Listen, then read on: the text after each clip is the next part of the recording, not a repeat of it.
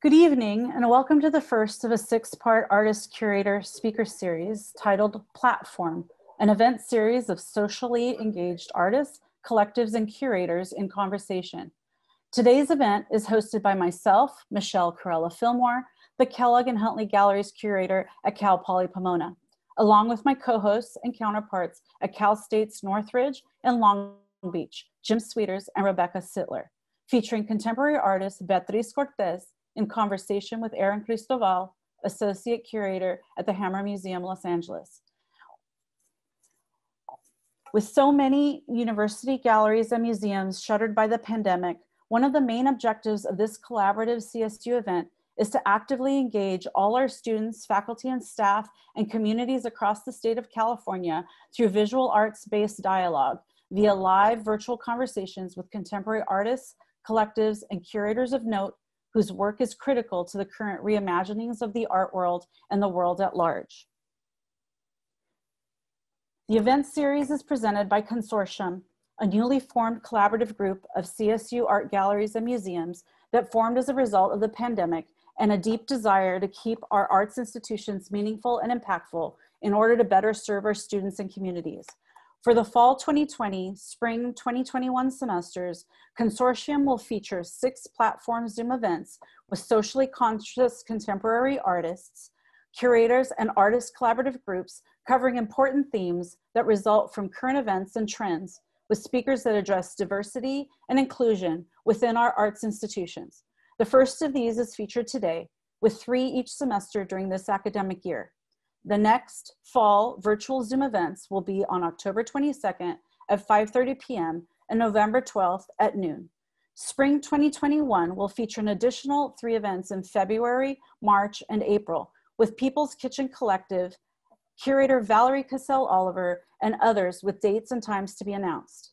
More information and how to register for future events will be coming soon to all participating CSU's gallery and museums mailing lists, website, event listings, and social media posts.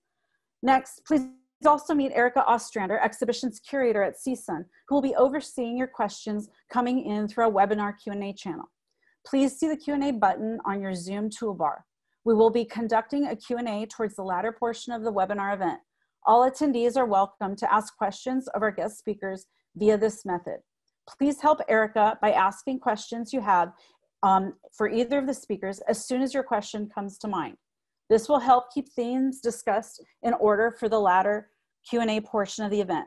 When doing so, please also indicate which CSU you are affiliated with so we can give your school a shout out. Or if you're a member of the public, indicate that by using the word public. This way, we will acknowledge your affiliation while preserving your anonymity. We'll try to address as many questions as time allows, but we apologize in advance if we're not able to get to all your questions during the time allotted. We want to also welcome any viewers that are streaming on CPP's YouTube Live or Kellogg University Art Gallery's Facebook Live. We're simultaneously recording this event for post-event access that will be available in approximately 2 weeks after we finalize closed captioning for accessibility. We will also make this available through each participating CSU's social media or mailing lists. And now for our main event. I would like to introduce our artist and guest speaker, Beatriz Cortez. Born in El Salvador, Beatriz Cortez is a multidisciplinary artist based in Los Angeles. Her work explores simultaneity, life in different temporalities and versions of modernity, memory and loss in the aftermath of war, and the experience of migration, all in relation to imagining possible futures. She has had LA-based solo exhibitions at the Craft Contemporary Museum, Clock Shop, Vincent Price Art Museum, Monte Vista Projects, and Grand Central Art Center in Santa Ana, affiliated with Cal State Fullerton. Shout out to CSUF. She's had solo exhibitions at Centro Cultural de España de El Salvador and the Museo Municipal Tecleño El Salvador. Recent group exhibitions include In Plain Sight at the Henry Art Gallery in Seattle, Candeguilla, Cotalicue, and the Breathing Machine at the Ballroom Marfa in Texas, Paroxysm of Sublime at Los Angeles Contemporary Exhibitions, Utopian Imagination at the Ford Foundation Gallery, Mundos Alternos, Art and Science Fiction in the Americas at the Queens Museum, and Chronos, Cosmos, Deep Time, Open Space at the Socrates Sculpture Park in New York. Recent international shows include Unfolding Universes at the Museo de Arte Moderno de Bogotá, Colombia, Ingestion at Teoretica in San Jose, Costa Rica. In 2018-19, the Kellogg Art Gallery at our Cal Poly Pomona included her work in the exhibition of 24 SoCal-based artists with diverse backgrounds titled Somewhere in Between, representing the dynamic, multi-ethnic, and multicultural fabric that is Los Angeles. The show's exhibited themes and artworks helped audiences perceive what it is to be American in a new light, while also offering the opportunity to understand the values and perspectives of others different from themselves. So thanks to Beatriz and her gallery representation, Commonwealth and Council for your participation in making that great show for our students at Cal Poly Pomona.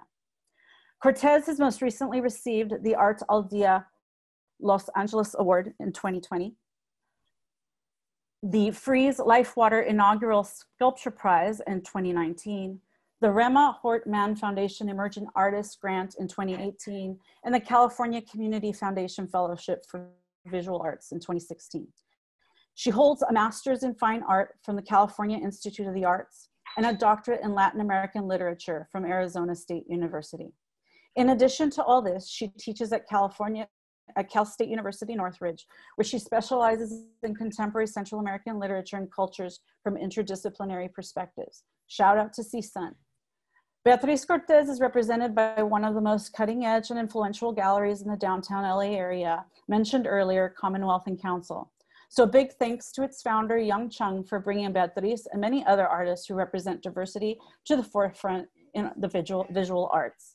And now, please give a warm welcome to artist and educator, Beatriz Cortez. Thank you so much for that introduction. I really appreciate it. Let me start my video so you can all see me. Hello. First of all, I want to thank the CSU Consortium of Museum and Galleries at the different universities in the system for this invitation. In particular, I want to thank Michelle Cairela, Rebecca Sittler, and the team at the University Art Galleries at Cal Poly Pomona for inviting me to speak at this event today. I also want to thank the rest of the organizing team, the Kleefeld Art Museum at Cal State Long Beach, and the gallery that is at my home university that I know the best and that I benefit from all the programming, the team at the Season Art Galleries, particularly its director, Jim Sweeters, and Erica Ostrander, who's the exhibitions coordinator there. I have had the opportunity to work with each of them, like Michelle said, and in the particular case of our home art galleries, to enjoy each of the exhibitions that they have created for us in the last 20 years. And so it is an honor for me to have this opportunity to speak in this forum that they have created for our students, our faculty, and the general public. I also want to thank Erin Christovale from the Hammer Museum for being here and being part of this forum. It is such an honor to share this space with you. Thank you.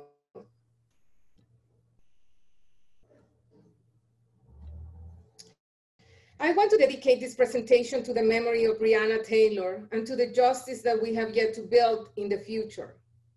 The first work that I ever placed outdoors was a monument to the women whose bodies were discarded in war and in migration in different contexts, but quite in a similar way.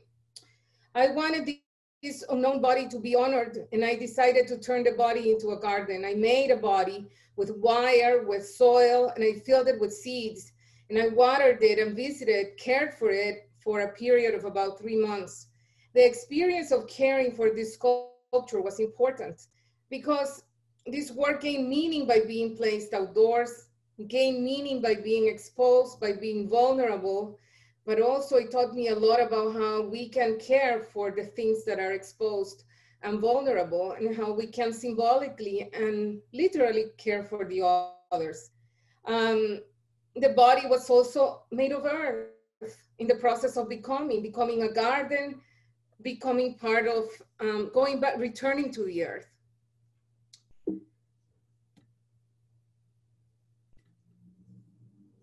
My work, which in many cases has emerged from my collaboration with others, is also interactive. In the case of this work, The Fortune Teller, which I made in collaboration with a Maya Cachiquel collective called Cajay Moloch in Patsicia in Guatemala. Public interactions with my work often are linked to play, to the experience of joy, and as a way to step outside modern reason and fixed ideas about time and space. Through play, we can move across time and space, and we can step outside Western reason. And in this case, we were able to circulate the desires of a community that were programming to the Arduino as desires, as wishes for the future, and give them back as gifts of generosity to others, each time in a different temporality, each time gaining new meanings, recirculating wisdom, etc., willing the future into being.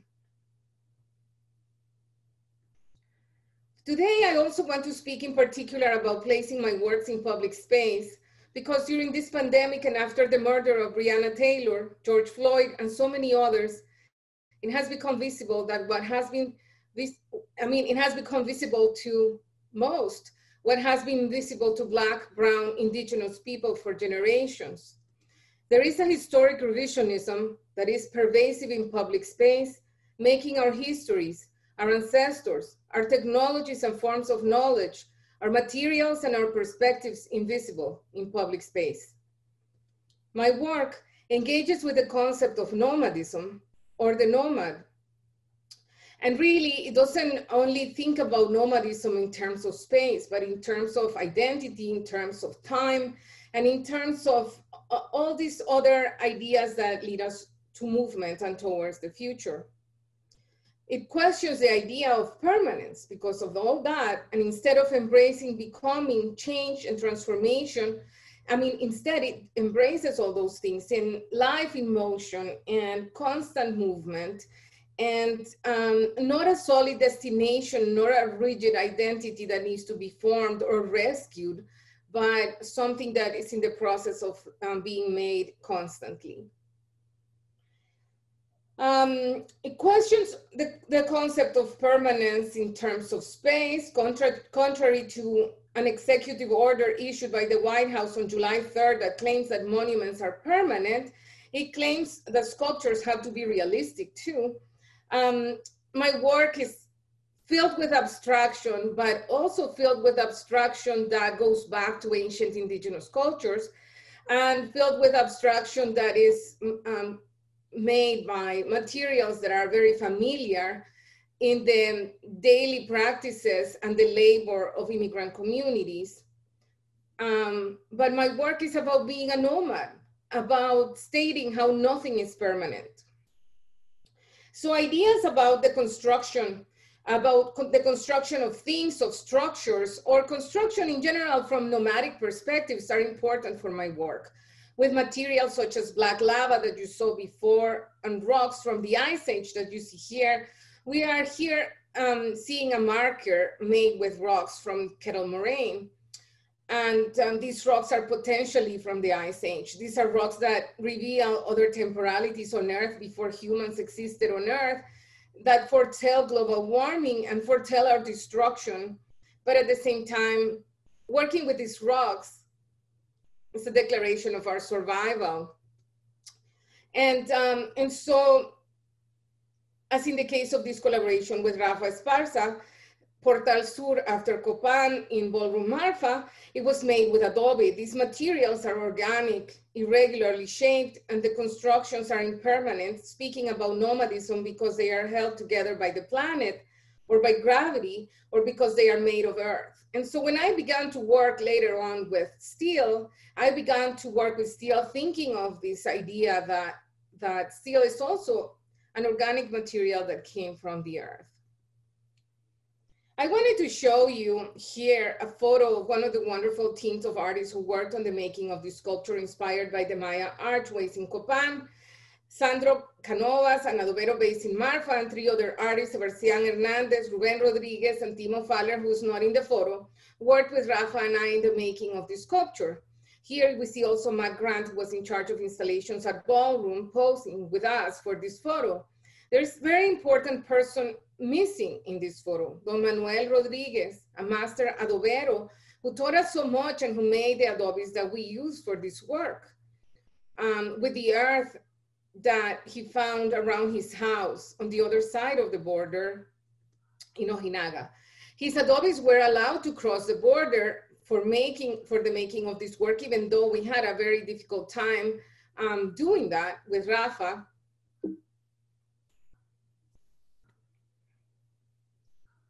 Sorry, something's happening that my images are moving.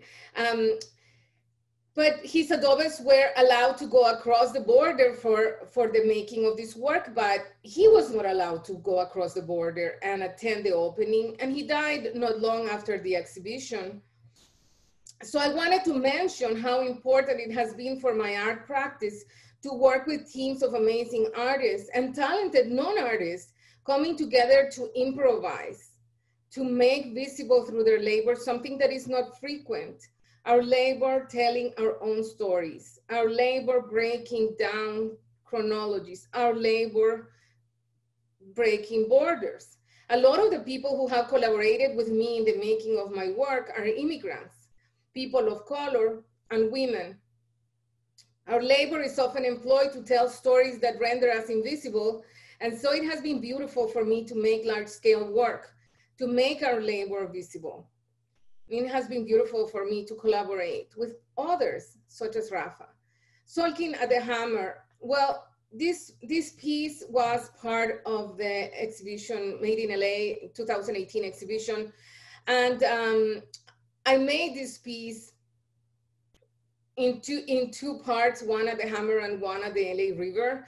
It was a really important piece for me in my own process of understanding all these things, and because it allowed me the opportunity to place my work outside of the space of the museum.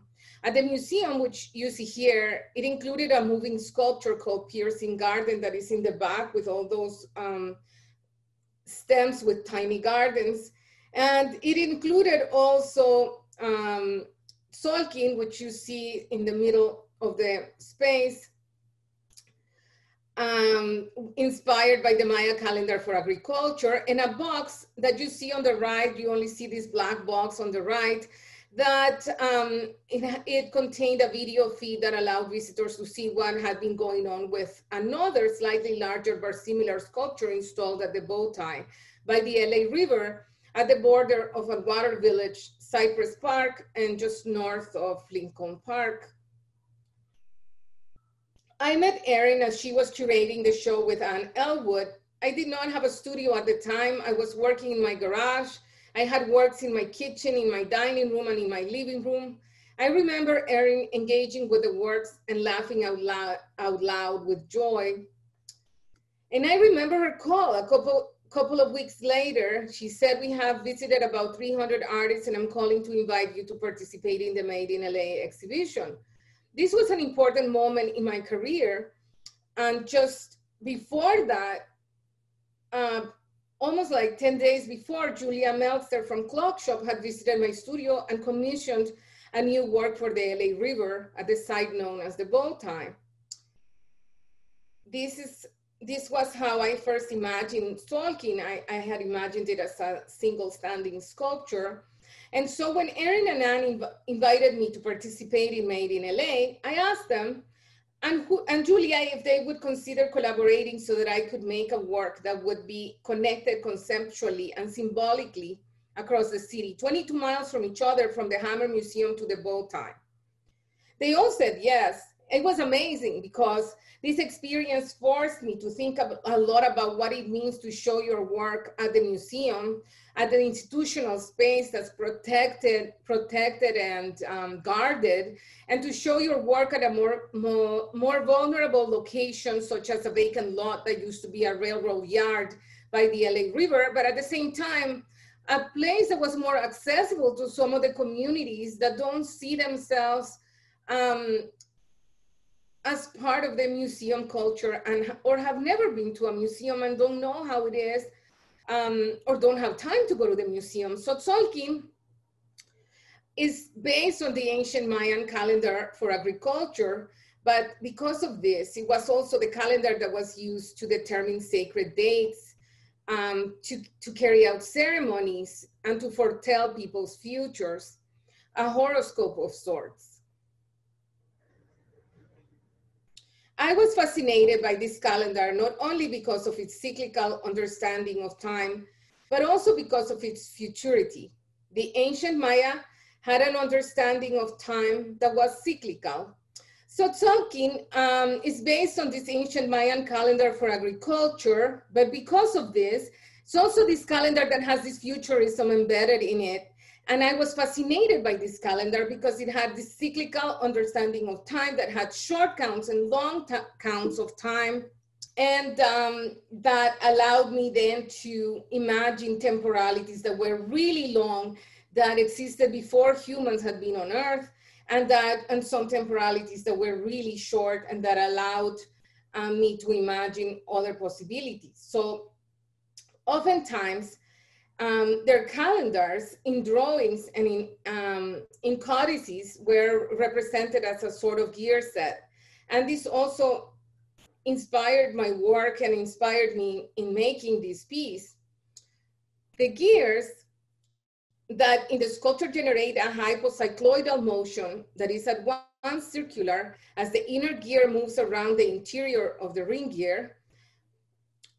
There's a point, each one of the teeth is also moving in a linear motion as it's spinning around this gear. And so they produce a linear motion and a circular motion at once, exploring simultaneity in the way, creating a metaphor that was very resonant to the work that I had been making, thinking about simultaneity.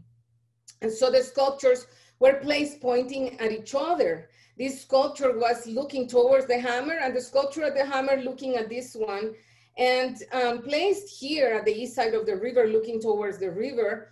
The sculptures allowed me to think about the disparate realities that one inhabits within one same city, ideas about segregation, separation, but also the works also allowed me to build a metaphor about migration and about how two beings sustain a bond, how they remain linked to each other, connected through the distance across time and space. Later on, I had the opportunity to install the sculpture on the grounds of Occidental College. And this is what you see here, the quad at Oxy, and later on at the Socrates Sculpture Park in New York, where the larger sculpture was overlooking the East River, while the smaller one was pointing towards the larger one in a similar gesture, crossing the entire park and evoking a connection through the distance as beings that belong together, but yet are separated. For me, it was very important to have the opportunity to place these works here in this neighborhood where my parents lived as young immigrants from El Salvador about 50 years earlier, before they went back to El Salvador, before I was born. During those years, there wasn't any art that could speak of their experiences in these spaces. They moved around them, immigrants making a new life in the city as they thought about their family back home. But placing this work by these rivers in my attempt to honor the Maya was difficult for me, because just as I was installing the work by the LA River, a young Maya woman by the name of Claudia Gomez Gonzalez was shot and murdered by the Border Patrol officer. She was unarmed. She had crossed the river, the Rio Grande, and she was supposed to be protected by the laws of this country by then. But we know that the law does not protect bodies of color. And like in the case of Breonna Taylor, no one paid for her murder. There was no justice. These events forced me to think about the word monument as they connected with them through the technology available to them at the time, mostly telegrams, Apache way to connect with each other, but a way to sustain love and family through space and time. In my imaginary, these two sculptures were doing something that I had seen my parents do in different moments in time. At the same time, it forced me to think about monument to the things that are invisible, to that practice of patching together your family, to the experience of living your life knowing that a loved one was killed and that there was no justice. So I decided to make a monument for Claudia Gomez Gonzalez, and I was able to place it virtually in the area where she was murdered, thanks to my collaboration with and the work of an amazing artist who I'm sure is not here today because she's also giving a talk at the same time as ours, Nancy Baker Cahill.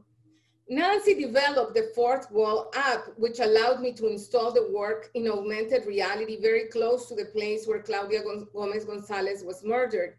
However, this would never have been possible without the collaboration of another person whom I have never met, Rosa del Carmen Contreras Ramos, director of the Centro Cultural de Nuevo Laredo in Mexico, just south of the border from Laredo, Texas. I found her by recommendation of a fellow artist, Hector Hernandez, who had lived in Nuevo Laredo, sorry. And I wrote to her and I explained, I wanted to honor Carmen Gomez Gonzalez. I want to honor her too, she said. And she went to the border with her daughter, Monica, a fellow artist, to photograph the work until we were convinced that it was in the middle of the river and that it would be a beautiful homage to her. I am very grateful for all the collaborators and supporters, known and unknown, who believe in the messages and in the content that my works carry forward and who have contributed in enormous ways to make them possible. Now let me move back to the LA River because I want to show you other works that I have also installed or photographed there in this case. This Cosmic Dream or Cosmic Beds, I made them for my first solo museum exhibition, Trinidad Joy Station at the Craft Contemporary. And particularly, these beds were also conceived as an homage to the children in detention centers whose situation and isolation has been invisible to us on the outside. These beds, titled Cosmic Dream Together, were made with materials available to the children: mylar blankets, chain link, steel fences. Like I often do before opening the show, I took the works to the LA River, and with the help of Tatiana Guerrero, who's my right hand at the studio, and my friend Carolina, who's a writer from El Salvador, Holly Jerger, who's the curator of the exhibition, and others from the museum, we took the works in a truck and installed them in the space just so that we could see them outdoors. The works for Trinidad Joy Station brought together ideas about collective living, disaster, diversity, but also survival in hostile environments. Through that work, I was able to imagine not only more contemporary designs for geodesic domes made of carhood sections, but also ancient ways of building structures that are geodesic domes as well. Moving across temporalities, I was able to question what is part of modernity if we overlook the patents that Buckminster Fuller was able to secure. My work was also inspired and gave visibility to ancient indigenous forms of construction, ways of organizing, collective living, and survival. Moved across the present and towards the future, they invite viewers to think of the options for collective survival that we have yet to build. The same with Generosity 1, a space capsule that carries with it seeds for the survival of the humans of the future, but seeds that were domesticated and developed for the survival of the amazing civilizations of the Americas. Photographing it at this industrial apocalyptic site does not allow me to know if it is coming or going, if it is landing or taking off, if it is a gift of generosity that we are sending from the present and from the past towards an unknown other, towards an unknown future, or if it's a gift of generosity that others have sent to us. This idea of generosity, of connecting with unknown others across time and space, is fundamental to my work. This summer, when the pandemic started, I had the opportunity to participate as one of the artists in Plain Sight, a coalition of 80 artists who were paired with immigration detention centers, the corporations that profit from them, or the immigrant detention system in general. It was an amazing work of art, of collective work of art organized by two artists, Rafa Esparza and Castles, here in Los Angeles, and an amazing team of organizers, volunteers, and activists. It was hard for me to decide what to write. Each phrase had to be only 15 characters long, and each of us had so much to say. When the pandemic began, it was clear to me that for us immigrants dispersed around the globe at different locations under the jurisdiction of different nations, for the decades that Central Americans have lived divided by borders, we really have been under quarantine, and we have had to communicate through different forms of technology, but communicating through the sky was particularly beautiful for me because it evokes the ancient indigenous ways of communicating through smoke puffs of sacred copal and other sacred forms of producing sacred smoke. So that was a beautiful opportunity for me, and I want to show you some images of that work. No cages, no jaulas. My message was chosen because our communities have suffered one of the most despicable acts, the separation of children from their families. Our children are being held in the refrigerated cages, surrounded by chain link, covering their bodies with mylar blankets, growing up alone, feeling abandoned without being able to satisfy their most basic needs physically and spiritually. They need to be released so that their families who love them and miss them and their communities can be made whole again, and we can start to heal. So I want to show you very quickly, My Pain is So Big was written by the sister of the first detained immigrant who died of COVID, who was a Salvadoran. This is in Brooklyn. This is in Laredo. It's not your fault, Sky Hupinka. This is Bambi Salcedo over MacArthur Park. Stop immigration now. Your tax dollars cage kids. That's you, Henry. La frontera nos cruzó, Rafa Esparza. No more camps, Karen Ishizuka. Shame, defund hate. This is castles above the Geo Group headquarters who profit from the detention centers. The map that shows the different locations where this was made.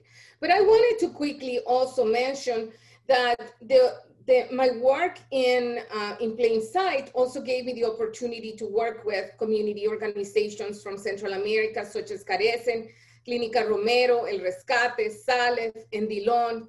And together, we had lots of conversations, voting, and the community organizations decided that they wanted to amplify their message, defund ICE on the street. And so I wanted to enable them to make this message. And what I did is post lots of notes, contact lots of friends, and we gathered a lot of volunteers, some who did amazing work, amazing amount of work, and everybody came super early in the morning, and this is next to MacArthur Park. We were able not only to write defund ICE, but to also draw the huipalas, which are the two flags that you see on the two sides that are symbol of the indigenous peoples of the Americas. And so I wanted to show you this work and also another work that the community organizations authored during In Plain Sight. They decided that in order to give visibility to indigenous people from Central America, because Central American people are very diverse, and you know, I myself have a problem stating that Central America is Latinx, because Central America has Black people and indigenous people, and not only people who are descendants of the Hispanic tradition. And I don't like to erase or contribute to their visibility. So the communities decided to write a message in Quiche over the border from one of the planes, and then with the help of Nancy Baker Cahill and Young Chong, who went to help install the work, they also installed an augmented reality version that has been left permanently over the lake in MacArthur Park. And so if you ever go there, just download your Fourth Wall app. It's a free app, and you can see the work that says in Quiche, Makaka Sheikh Takib, meaning we will not be afraid.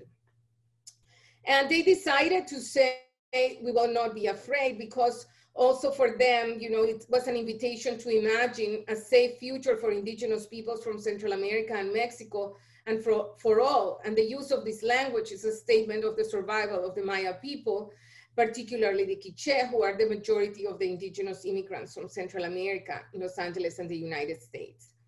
So I don't have a lot of time left, so I wanted to very quickly show you some images of my newest work, Glacial Erratic, which I made inspired by the landscape in New York City, because the landscape in New York City has these huge boulders, and the content of these huge rocks that are so familiar to everybody who lives in New York, because they have been here the entire era of humans, but these rocks have been moved and they have different mineral content. They're foreign to this landscape, and they have been moved here thousands or millions of years before. And so they speak of the ways in which migration is not only human, but also planetary, and also millenary, and also natural. And it includes animals, and it includes rocks, and it includes the planet as a whole, which is in flow. And so I decided to propose for the free sculpture prize, placing Glacial Erratic in front of Rockefeller Center, and I received that commission. And so that allowed me to draw all the sections of this rock, and working with a team of artists that included Tatiana, and included Carla Canseco, Noé Olivas, Maria Meia, and also included Cici Krebs, and later on Andre Keichan, and some of the people who taught me how to weld. But then later, when we had to dismantle the sculpture, it also required for all of us to be very careful about COVID. And so we had to come back to the studio and to put together the sculpture working only with our communities. And so, for example, my friends Douglas Carranza and Elizabeth Perez Marquez, they worked on this project from their home, and also Tatiana's entire family, her roommates, all the people that were already close to us, so that we wouldn't have to break the quarantine. And so one day at 3 in the morning, I stood in the parking lot looking at all these people, some of them my alumni, some of them my colleagues, some of them my friends, some of them her family. And I thought, wow, you know, so it's the same community. I have seen these people for the last 12 years standing together during the bad times and the good times. And there's so many memories that we have together, that it was so beautiful and so difficult not to start to cry, thinking what amazing gift we have with our community. And what amazing gift to be able to employ the labor of our community to tell our stories together. And so these are the different sections of that rock that later on we sent to Rockefeller Center, and is currently on view there until October 2nd, so next week. So thank you so much for listening, and I want to stop talking so that we can have a conversation with Erin. Thank you. Good evening and welcome. My name is Jim Sweeters. I'm the director of the CSU Northridge Art Galleries. We are excited to co-host this first lecture and conversation in the platform series, particularly because Beatriz has been a respected member of the CSUN faculty for more than 2 decades. I'm also delighted to keep this conversation in the neighborhood, so to speak, by introducing Erin Christovale.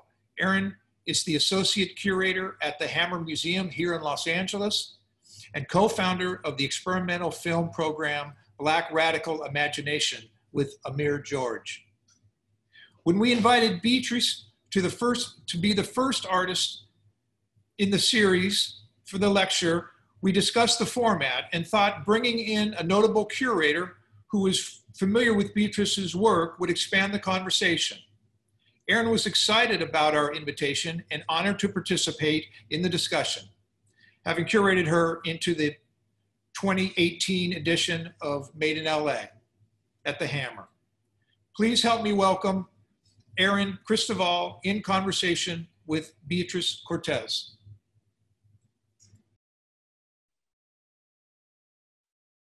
Hello. Hi, Beatriz. Thank you, Jim, and hello, Erin. Thank you to the CSU Consortium, and thank you to dear Beatriz for inviting me to be in conversation. Beatriz's work has taught me so much about my curatorial practice and has also continued to challenge me and evolve me in ways that I'm just forever grateful for. So thank you, Beatriz.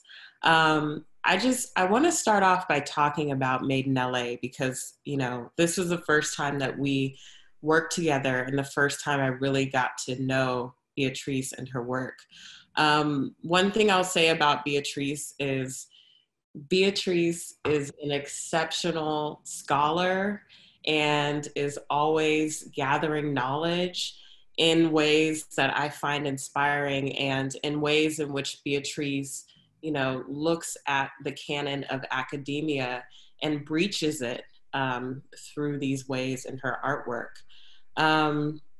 But I want to talk about Tolkien and Piercing Garden and what their presence was like at the Hammer, because there is a really important institutional critique that was happening during the run of that show, in that, you know, Tolkien, this incredible piece, this monumental figure that basically witnessed the viewers through these 3 months over the summer, was something that I engaged with every day, something that I greeted every day. And I think what's so interesting about museums is, you know, museums come out of a tradition that stems from collecting, more times than not, looting cultural objects from Black and Brown countries and communities in a more encyclopedic sense. And so I think that something that Tolkien and Piercing Garden did is they actively were disrupting these traditions and challenging us, I think, as museum workers to think differently about objects and how to take care of them. Something amazing about Tolkien was that over the course of 3 months, it started to rust and it gained this really beautiful, bright amber color. And, you know, I think the registrars, who are the folks who are constantly checking up on the work to make sure it's functioning and, you know, it's presentable. I think this presented an interesting challenge because work is not supposed to, quote unquote, dirty or soil itself. You know, we're supposed to take care of it. We're supposed to clean up everything. And so to see this piece naturally and organically rusting, transitioned from this notion of being problematic or soiled and actually transitioned into this marker of time. It was a new way to understand time, the way in which the rust was slowly climbing up the metal. And then also thinking about Piercing Garden and that it was piercing. You know, it turned off and on. It operated, it was, you know, this functional piece, and it was right in front of our bookstore. So it created this loud sort of clashing metal sound when it was activated. And I thought that that was a really brilliant way of also disrupting the museum space, you know, that's supposed to be quiet so viewers can see the artwork and think about it.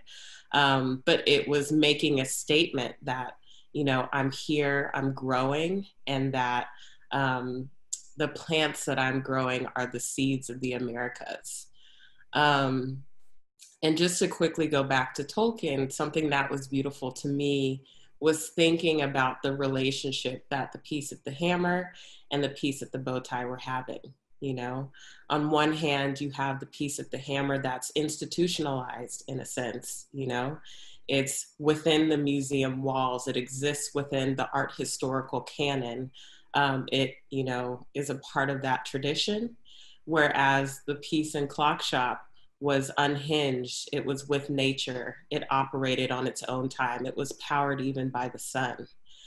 And I thought that these two pieces together were a representation of the westernized subject, right? That we are both and that we are mixed with so many different diasporas, communities, and people. And I just found that really compelling. So anyways, I think, Beatriz, I wanted to just start off in thinking about public art, because I think your way of thinking through public art is so expansive. And I think a lot of us have a lot of preconceived notions about what public art is and can be and how we can engage with it. It's often sort of, overseen by, civic bodies. And I think you're constantly breaking that mold. You're thinking about public objects as temporary, and you're also expanding the notion of audience. We usually think of humans just engaging, passing through public artwork, but you're putting your work in places that humans may not even show up to, And then I start to think, well, audience can extend beyond that, thinking about how nature engages with your work, thinking about how the elements of this earth engage with your work. So can you tell us a bit more about your philosophy on this notion of public art? Yeah, I think, I don't know if I'm thinking of it as public art, just like you're saying, in terms of, first of all, I'm not thinking about it in terms of permanence, but I'm thinking about it in terms of nomadism. I'm not thinking about it in terms of a commission that's necessarily given. I mean, sometimes I have obtained a commission, like in the case of the Rockefeller Center or in the case of Clock Shop, but it's not a commission that is given to an artist to make a large scale work that will remain permanently, that has undergone all this consultation or maybe all this banning, Instead, what I have done, in my opinion, is imagined a large scale sculpture, because before that, I began making spaceships. So the way that I began working with metal was almost as in, I wanted to imagine immigrants and I wanted to imagine indigenous people as part of the future. And I wanted them to be able to imagine flying to space and being in the cosmos.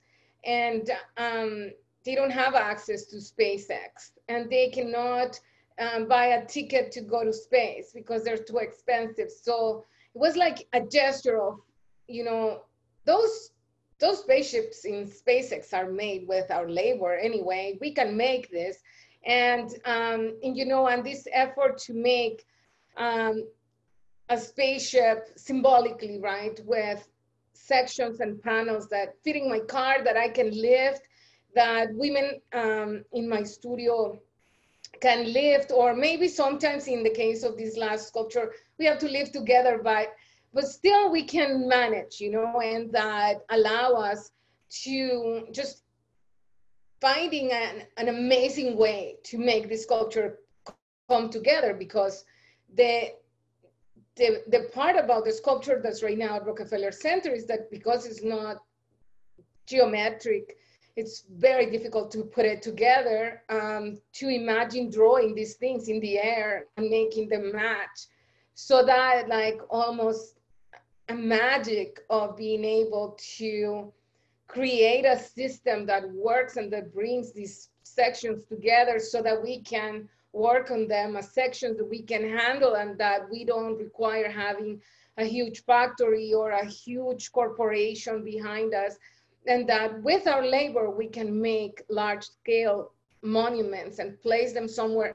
And with our labor, we can take them apart and move them across from one coast to the other coast of the United States. Or that with our labor, in one case with Rafa, we drew the information for somebody else, and other laborers like us made the work, replicated the work in Colombia.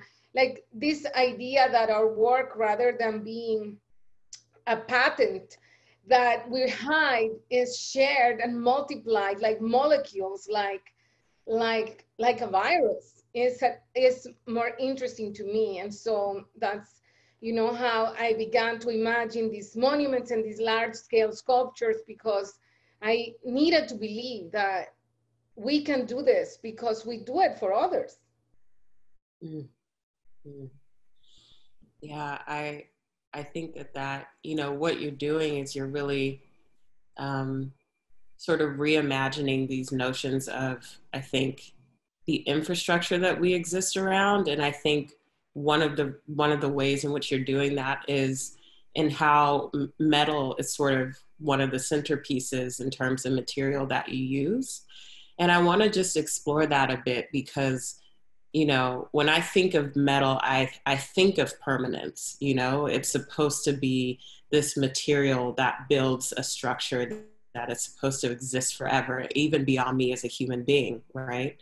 And so I think it's interesting that there's a temperance to this, but also that, you know, I think about metal and I think about its qualities. You know, it has these reflective surfaces, it's shiny, it inhibits optical illusion, and that's the magic of it. And sort of the cosmicness that I think you're bringing into that material consistently in your work.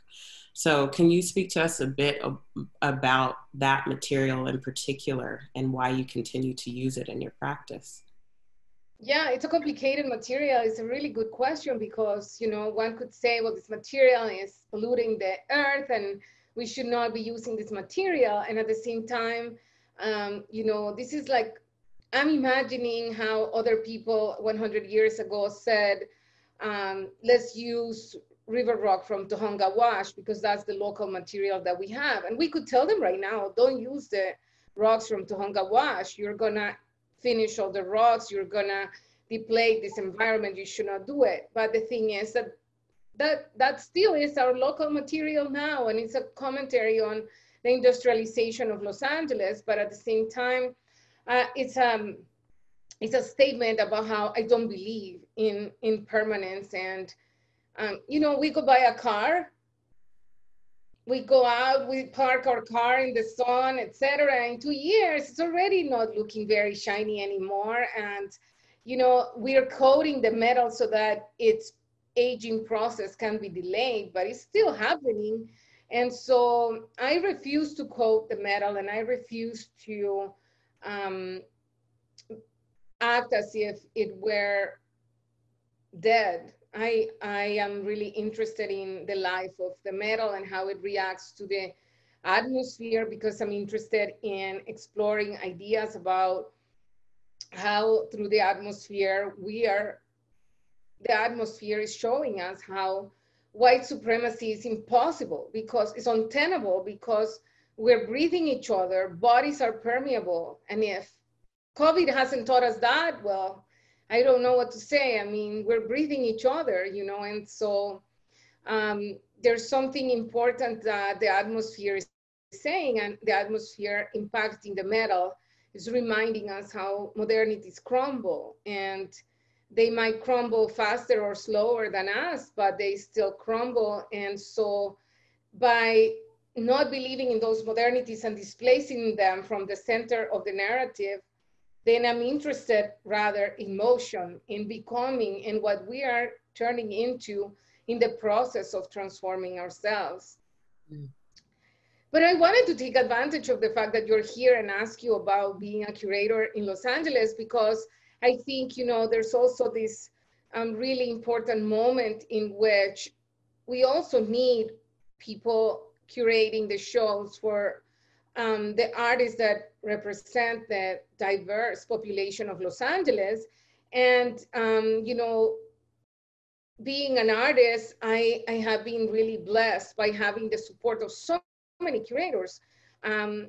So many curators from so many different groups and backgrounds and different institutions that have believed in my work and helped me create it and make a reality what I was imagining. And so I wanted to know, you know, what your experience is and what you think is, how does one handle this responsibility? Because it's also almost like you can imagine things things into being, or you can be a gatekeeper and not imagine things into being, right? You can say, this is too much noise. You have to quiet this noise for this piece. Or you can say, let's disrupt this space. And you're in the middle of negotiating between the artist and the institution. And it's an interesting place to be, to say the least. And I think it's an important moment to be doing that. And so I would love to know more. Well, how much time you got? No, I really appreciate you acknowledging that. It's a funny job. I mean, you know, I think I'll say this, you know, Made in LA was really important to me because, you know, I grew up in Long Beach. So, you know, I've lived in LA County all my life. And so I really took that exhibition to be a love letter, you know, to my county and to the city.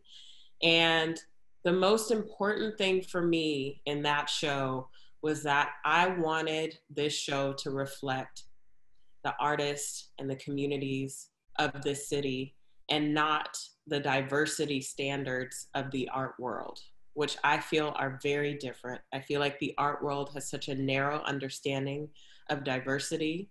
And I think this city is one of the most multicultural, incredible cities in the world.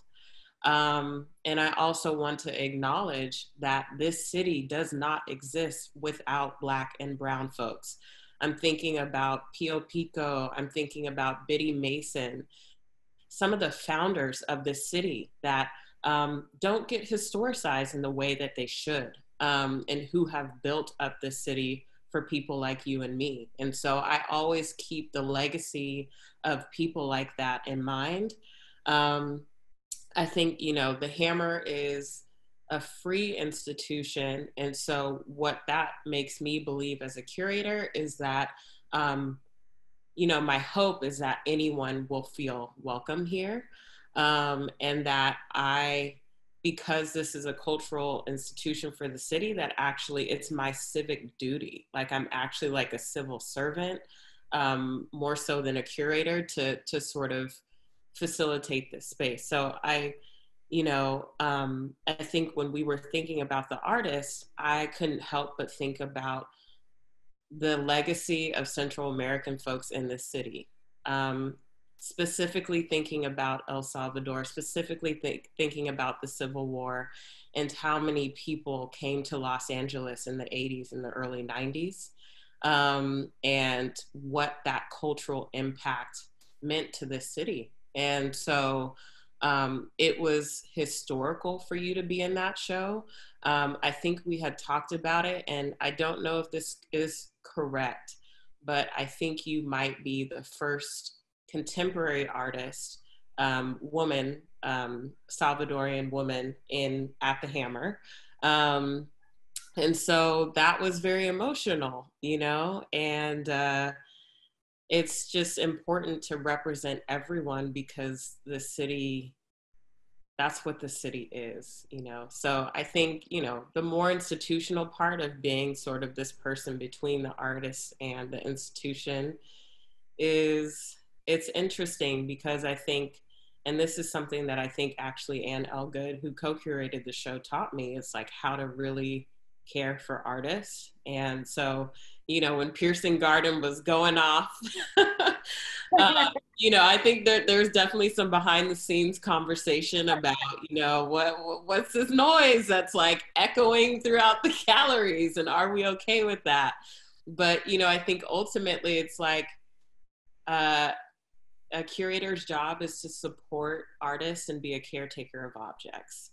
And so that's what we do. And I think if that was your vision, you know, we couldn't stray away from that, so.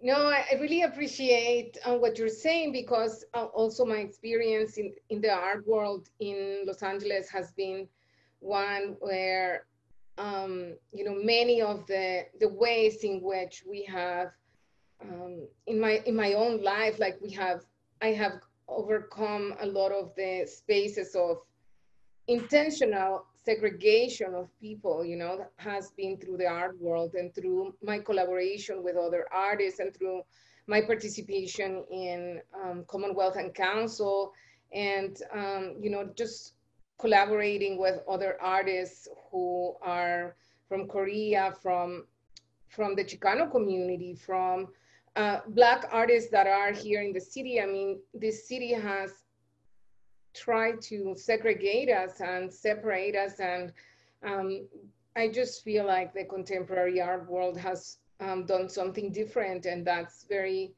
beautiful.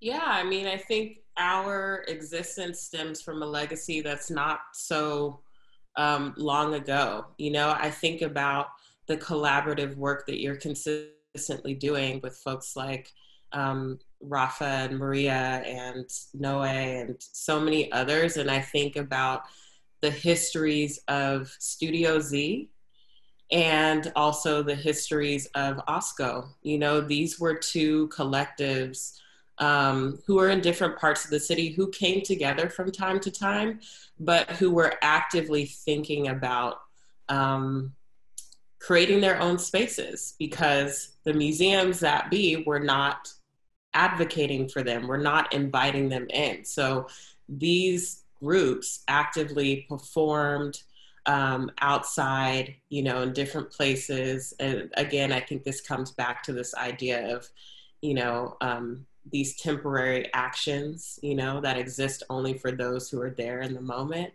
And then also I think about, again, material, specifically the organic material you use, and how those groups were thinking so much about everyday material to make their work. So material that wasn't necessarily going to stand the test of time, because that's just what they had access to. And so I think, you know, now we've shifted into a different conversation where the institutions have invited us in, but I think that the work you do still honors the legacies of Black and Brown collectives, art collectives in this city, who have been staging these things for years. Well, and right now I'm collaborating with Kang Song Lee.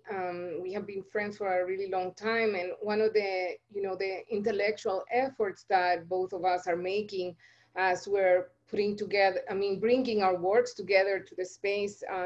Our show is going to open at 18th Street next month, is to think about, you know, the points of coincidence of the bodies of work that we're making, and how we're both talking not only about the invisibility of some people, but also about becoming, and about this constant transformation and reinventing identities rather than defining an identity. So rather than defining a Central American identity or a Salvadoran identity, as others have done in the past, for us is an effort to imagine becoming atmosphere, which is what we're exploring in this exhibition.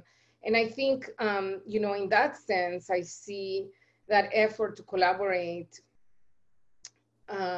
difficult and important, and breaking barriers that need to be broken so that we can sit down and think together. And so I feel so fortunate to have had so many opportunities to collaborate with so many amazing artists.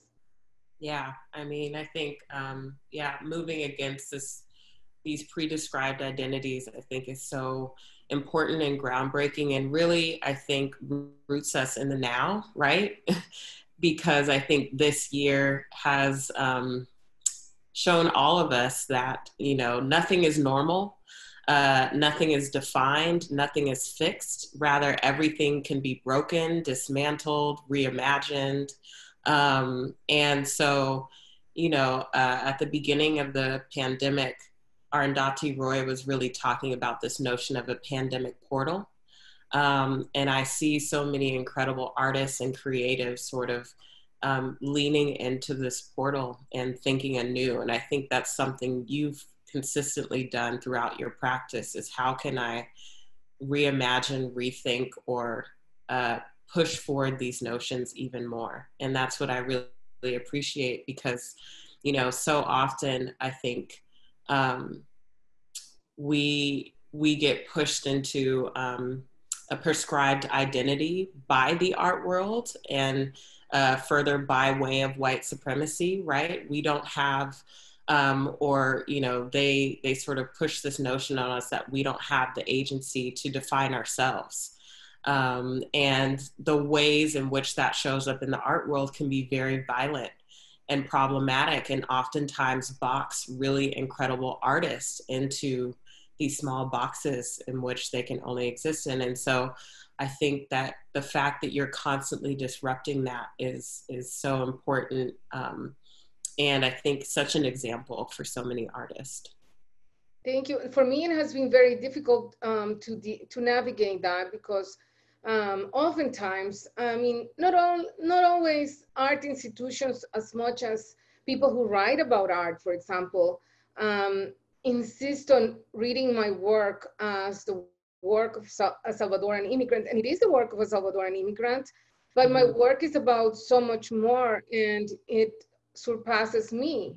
And by reading it as a stereotype of the identity that they're imagining that I'm supposed to carry, by imposing ideas such as feminist work or immigrant work or Latinx work, etc., they are narrowing the ways in which it can be read, when my work speaks about so many different histories. And you know, I have works that are about the Lakota and about the Japanese and about so many different groups of people. They're not about me, that have lived in other eras, in other moments, in other spaces.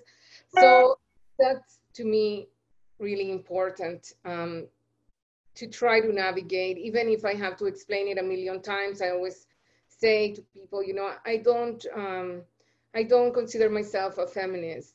I don't consider myself a woman. I don't consider myself an immigrant, even though I am all those things, because I'm trying to convey, could we please step outside from my own identity and really look at the work? Don't worry about me. I'm not going with the sculpture is going by itself. Right, you know? right.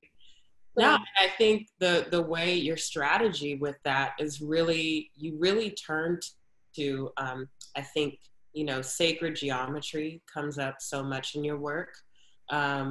These geometric shapes that are prescribed by nature show up so much in your work, and really just an overall honoring of indigenous technologies, you know, that I think paved the way for Western technologies, and the resources as well, the natural resources. And I really appreciate that, because I feel like every work that you present provides a history lesson, you know, a history that we're not given typically.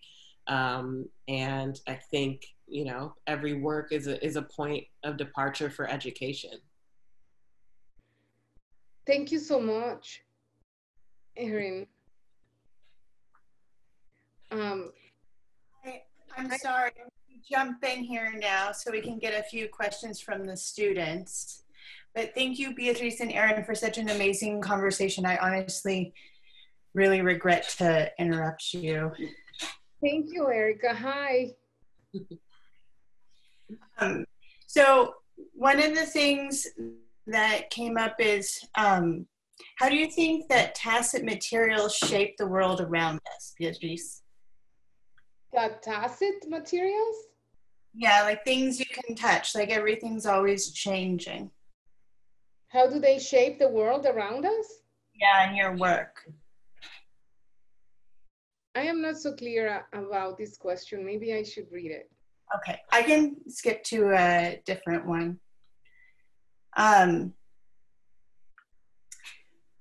So both you and Erin. I'm sorry, Erica, just to try to answer it, because I can't find it, but I think of matter rather than materials, and I think of long temporalities and matter and how it's interacting with other matter. And so in order to imagine the world, but I'm also being really careful about the materials that I'm using to make my work, and to make sure, like, for example, and even the processes, to make sure, for example, that they relate to the people that I want to talk to, and not only to the language of the art world. So for example, in the case of the glacial erratic piece that I made for Rockefeller Center, for me it was important that all these people who were not necessarily experienced sculptors could join the process, because the piece was made with materials that were available to all of us, with sacks of sand, with round ball hammers, with pliers, with vice grips, with torches and MIG welders. And so in that sense, it was really interesting to me to think about not only the materials, but the processes as things that are accessible to people. And because of that, they can recognize them and relate to them. But I am not sure that I answered your question, though. A question from Cal Poly Pomona. As a badass woman of color working in predominantly colonized male fields, art and academia, how do you decide which battles are worth your energy, time, and the mental drain to pursue? I'm not very good at that. I have fought too many battles that are not worth my time. But I try my best to think of fighting the battles that will allow my community to have a space in the future when with regards to academia. And in the art world, I have been very fortunate, because even though I was an artist, I mean, since always, and I always imagined myself as an artist, and I went to my freshman year in art school in El Salvador, I wasn't able to complete my education there. I had to migrate. I had to stop studying art so that I could understand why there was a war in El Salvador, etc. And I had to go back later to art. And so when I became an artist, I was already teaching at Cal State Northridge, and that even though the salaries for professors are terrible, but we can pay our bills, make a living, have insurance. So this has allowed me, maybe not always I can make the sculptures the way that I would like to make them, or maybe I don't always have all the funding that I would like, but I don't have to decide whether or not I have to make this work, because if I believe in a work, I can make it, because I have the time. As long as I do it with my own labor, I can make it. So there's something very, that gives me a lot of independence, and also stability, which is having this job as a professor. But I think that it also is a battle, because it requires, I mean, right now I'm teaching 4 classes and I'm working full time, and I worked full time throughout the time I went to CalArts, and I have been working full time for the last 21 years. And so it has been very difficult then to carve out the time to make my work. And sometimes that requires for me to work never ending hours, and that, you know, I love working in my studio, so I'm able to take that on. But I think in many ways, it's on the contrary. It's not so much what battles I have taken, but that the battles that I have taken have become important battles for others in my community, and they have supported me so much that in the end, they have ended up working a lot to support the projects that I'm making. And so how interesting how you drag other people into your battles to make the work. I have a question. I think it's from Cal State LA. Do you feel art is more crucial now than ever, given the times that we're living in due to the pandemic, all the injustice and the civil unrest that's currently happening? I think art has always been important to make. And I think that for different reasons, at different moments in history, it has been important to make, and that art has not always been understood as the same thing. So art, whatever it is that we are transforming it into and reinventing what it is important in every moment. Perfect. And then a question for Erin. What advice or what piece of advice would you give to a hopeful up-and-coming Black filmmaker who's also interested in focusing on Black stories and experiences?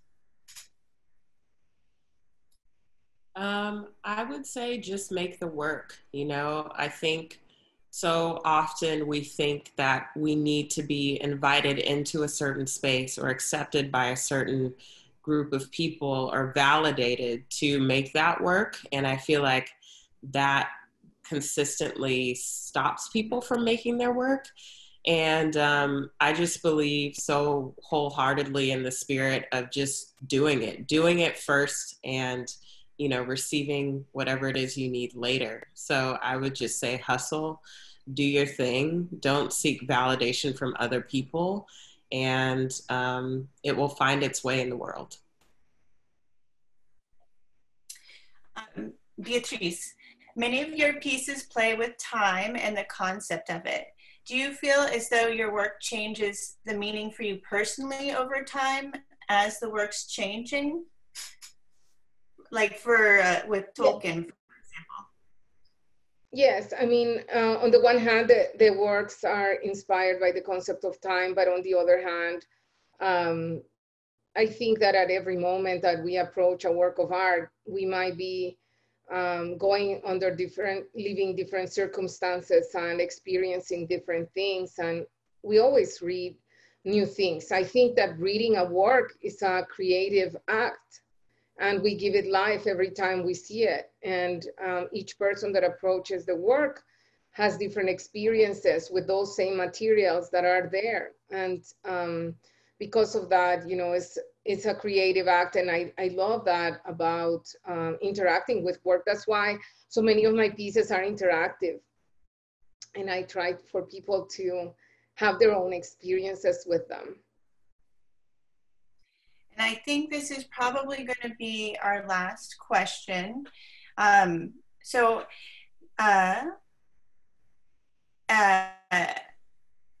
should we engage with those who have acculturated, assimilated to society in regards to how the different generations of Latinx members see each other as different, or treating one another as lesser than those who have been here longer? For example, for second or third generation Latinx members, treating each other different within time here in the United States, or something else.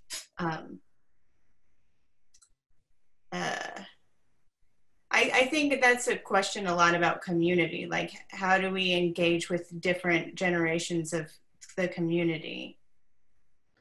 Yeah, I think that I will second what Erin was saying about, you know, not paying attention to what others say, because in every generation, people feel that they are not being understood. And, you know, young people have to fight to have their own voices and to create their own spaces and their own projects. And I think that's really important. And every one of us, you know, has to continue that fight. It never ends. And I wanted to just add a couple of comments regarding other questions that I see here. For example, I don't think that people need to have my experience at all to engage with my work. I think that everyone with different experiences can engage with my work. But to me, it's important that the people that I'm talking about can engage in my work. And so I use materials and processes and things that matter, that are part of their daily life, and that they will understand and relate to. And another question was, why did we use chalk, which is an important question for me. So I wanted to just say that we use chalk because, well, I don't believe in permanence. On the one hand, that mural will remain there forever because we have documentation of it, because we'll remember it. But also, we didn't have permits Other people got permits, but we didn't have permits because we were told that because of COVID, they couldn't give us permits to write defund ICE on the street. And so we took the street and we wrote with chalk. And a lot of members of the community of lawyers went to accompany us. We were very grateful to all the lawyers that protected our rights of freedom of expression. Thank you both so much. Beatriz, is there anything else you want to comment on before we go to Rebecca? No, I haven't been able to read all the questions, but I don't think that we have time to answer them all. I just wanted to say thank you so much to Erin and to all of you for this opportunity to speak about my work. Thank you. So on behalf of the consortium of CSU Art Galleries and Museums, we want to thank you for attending the first online event in the platform series. We're so grateful to Beatriz Cortez for sharing her work with us. And we also want to thank both Beatriz and Erin Christovale for this highly relevant and timely discussion. We also really want to thank Cal Poly Pomona for hosting this lecture, as well as the subcommittee, Michelle Kyrella-Fillmore from CPP, Jim Sweeters and Erica Ostrander from CSUN, and myself, Rebecca Sittler from CSULB. A recording of this webinar will be available in approximately 2 weeks when we'll share it through our mailing list and social media sites. Be sure to please attend our next Zoom webinar with Post Commodity on October 22nd at 5:30. Post Commodity is a collaboration between Cristobal Martinez and Cade L. Twist, artists that are currently based in California. As an interdisciplinary art collective, their work critiques the violent manifestations of the global market and its supporting institutions and belief systems that represent the colonizing and destabilizing forces of the 21st century. Their shared lens and voices also connect indigenous narratives of cultural self-determination with the broader public sphere. The final event for 2020 will occur on Thursday, November 12th at noon, and include a presentation by forensic architecture founder E.O. Wiseman. A London-based artist collective, Forensic Architecture undertakes advanced spatial and media investigations into cases of human rights violations with and on behalf of communities affected by political violence, human rights organizations, international prosecutors, environmental justice groups, and media organizations. To end our evening, we want to thank you again for attending, and we hope you are able to attend future platform events. Thanks so much to Erin and Beatriz. Thank you.